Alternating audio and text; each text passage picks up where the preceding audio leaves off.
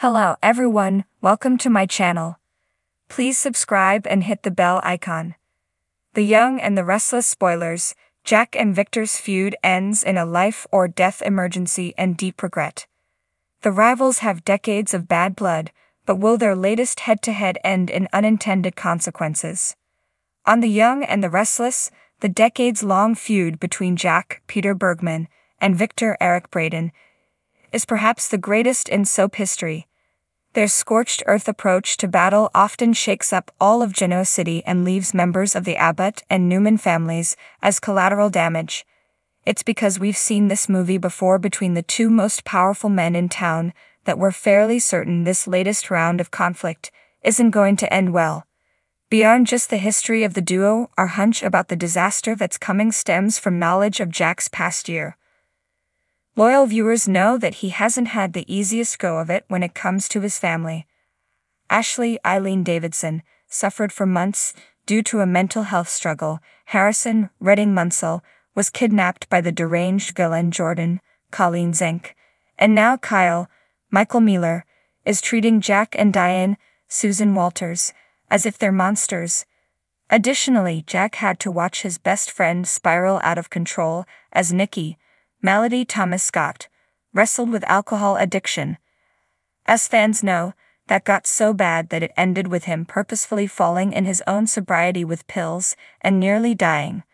Diane was almost ready to leave him for his misguided sacrifice to save the Newman matriarch.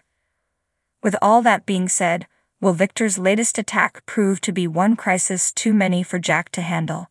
Could Jack soon succumb to all the stress and fully give into his pill addiction? Or worse, could he have a heart attack? Unlike many of the previous dust-ups between Jack and Victor, this new one involves Kyle. Although Victor didn't cause the rift between Kyle and Jack, the mustache has exploited by stroking Kyle's ego and then hiring Kyle as the co-CEO of Glissade. In The Young and the Restless episode airing on July 8, Kyle tells his father that he's not only working for Jabbett's competition, but he also shares his desire to destroy his family legacy. Jack looks both disappointed and infuriated, and he doesn't even know yet that Victor now owns Glissade. We can only imagine when he gets the full picture, he'll explode. Now we don't think the medical emergency will occur immediately when Jack discovers Victor's role in hiring Kyle at Glissade. We believe Kyle will launch a few attacks at Jabbett first and officially move him and Harrison out of the Abbott mansion before that happens. Should our theory become reality and Jack finds himself suffering from a medical emergency at that point, then it's likely Kyle will get a much-needed wake-up call. If Jack winds up in a hospital bed due to his relapsing or having a heart attack, Kyle would probably take on a lot of guilt for his father's condition, regretting his actions. While it's possible Diane would attempt to alleviate her son's guilt, it's easy to see Billy, Jason Thompson, piling on Kyle and hurling insults at his nephew for how he treated the Abbott patriarch. Jack would probably pull through a health episode, so is there a reconciliation between father and son in the future? On a final note, if Jack does face an emergency because of Victor's latest need for revenge, you can bet that Nikki would be beyond furious and perhaps ready to divorce the love of her life again. In the affluent town of Genoa City, power struggles and heated rivalries were nothing new, but the feud between Jack Abbott and Victor Newman had reached a boiling point. Their decades-long animosity had seen many battles, none as intense as the latest corporate war over Jabbett and Newman Enterprises. The stakes were higher than ever and the consequences more severe. It began with an audacious move from Victor, who launched a hostile takeover bid for Jabbett. Jack, fiercely protective of his family's legacy, retaliated with a counter-strike, attempting to dismantle Newman Enterprises from within.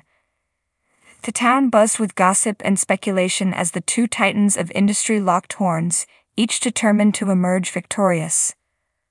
But amidst the cutthroat corporate maneuvers, an unexpected and catastrophic event loomed on the horizon. It was a sunny afternoon when Genoa City was struck by a massive power outage, plunging the city into chaos. The power grid failure, later discovered to be a result of cybersabotage, left hospitals, homes, and businesses in darkness. Among the hardest hit was the Genoa City Memorial Hospital, where life-saving equipment flickered and failed. Victor, ever the strategist, suspected Jack's involvement in the sabotage, believing it to be a desperate attempt to gain the upper hand. Fueled by rage, he stormed into the Jabot offices, demanding answers. Jack, equally convinced that Victor was behind the attack, met him with defiance. "You've gone too far this time, Victor," Jack shouted, his face flushed with anger. "People's lives are at stake. And you think I would stoop to this level, Jack?" Victor retorted, his voice cold and menacing. "You're the one who's desperate, not me." Their argument escalated, each hurling accusations and insults, oblivious to the world around them. It was then that a panicked call came through. Ashley Abbott, Jack's sister, was in the hospital, her life hanging by a thread due to the power outage. She had been undergoing a critical procedure when the power failed, and now her survival depended on restoring the electricity. Jack's heart sank. His feud with Victor suddenly seemed trivial in the face of his sister's life. Without a word, he pushed past Victor and raced to the hospital.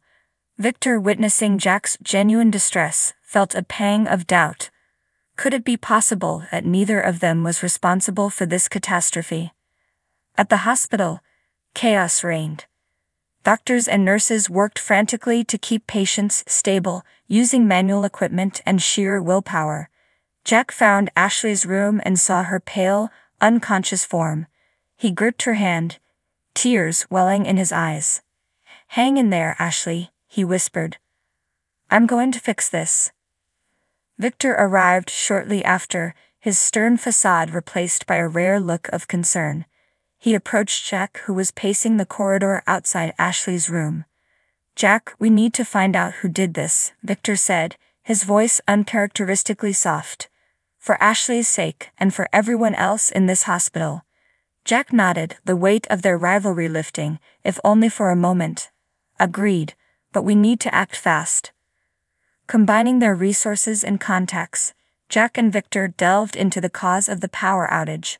They discovered that a rogue hacker, with no allegiance to either of them, had orchestrated the attack as part of a larger scheme to destabilize the city's infrastructure. Armed with this knowledge, they worked together, reaching out to authorities and cybersecurity experts to neutralize the threat and restore power. As the minutes ticked by, Jack and Victor found themselves in a race against time. The hospital's backup generators were failing, and Ashley's condition was deteriorating. In a rare display of camaraderie, the two rivals coordinated their efforts, bypassing bureaucratic red tape to expedite the repairs. Finally, after what seemed like an eternity, the lights flickered back on, and the hum of machinery filled the hospital. Medical teams rushed to stabilize patients, and a sense of hope returned to Genoa City Memorial. Jack stood by Ashley's side, relief washing over him as her vital signs improved. Victor watched from the doorway, a contemplative look on his face. For once, the satisfaction of victory eluded him.